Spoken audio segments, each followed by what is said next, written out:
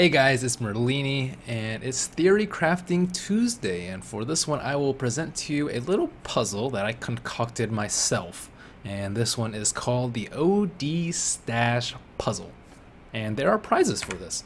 The winner will receive 2x bettable Arcana, and you have 1 week to submit your answer, and 1 submission per person please. You can go to www.merlinidota.com/odstash to submit answers. And it requires an email so that we can notify the winner. If you don't think you're going to win, you don't have to put your email. So, what is the stash? Harbinger, the Outworld Devourer, is under heavy fire from the enemy team. He must self-astral to keep himself alive. His team throws as many heals on him as possible before the astral hits.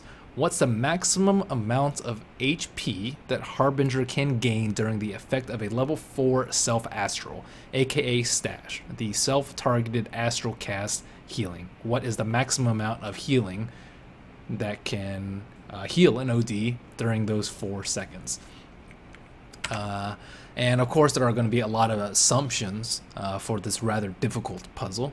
He starts with 1 HP right before the stash. He is level 25 with 6 items of your choosing. OD has 4 level 25 allies, each with 6 items of your choosing.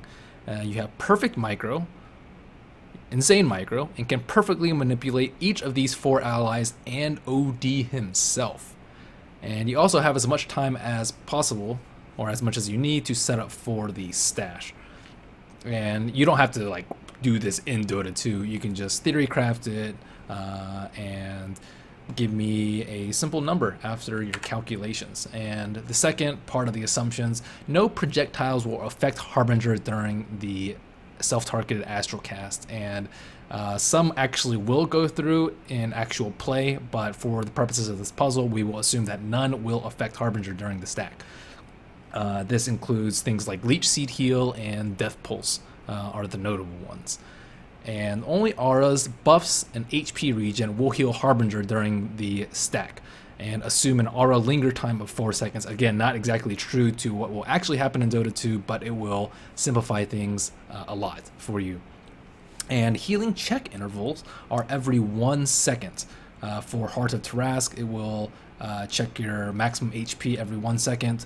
Huskar's Intervit, it will check your stats every 1 second and heal every 1 second. And they will only tick in integers, and you round to the closest integer per instance. And of course there will be some restrictions. Disallowed heroes: Oracle, his false promise makes it way too difficult.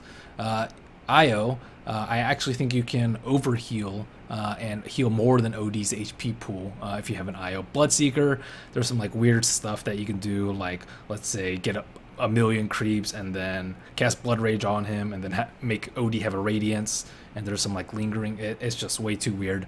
Rubik, you can potentially steal more spells and have more than 4 heroes with the Rubik, so kind of took him out. And Phoenix, just because he has some weird interactions. And disallowed items: Refresher Orb, or else you could just Refresher Orb every single thing, and that's just, I'm not going to deal with that. Bloodstone and Aegis are also out of the question. Aegis, you could just have it at the end of the 5 minutes and he'd heal 100%. That's too silly. Mode, no WTF, no Yearbees for his Refresher, and just regular all pick. And Leeching Life is not allowed via items or open wounds. Again, this is to disallow something like him attacking a creep and then, like, I don't know, stacking minus armor and just like one-shotting to full. That's just, you know, I don't want that to happen either. Theoretical infinites are not allowed. For example, if projectiles could indeed hit him, you can't kite like an infinite amount of death pulses and have him hit while he's astral. Again, that's it. It won't actually hit him, but if it were the case, it's not allowed. And I tried to cover every weird interaction, but of course I probably didn't get them all, so this is subject to change. So there you have it.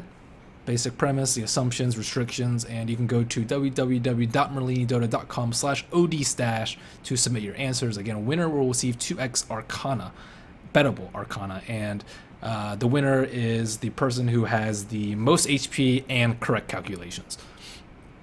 So here's also some helpful information for your level 25 Harbinger with no items or buffs.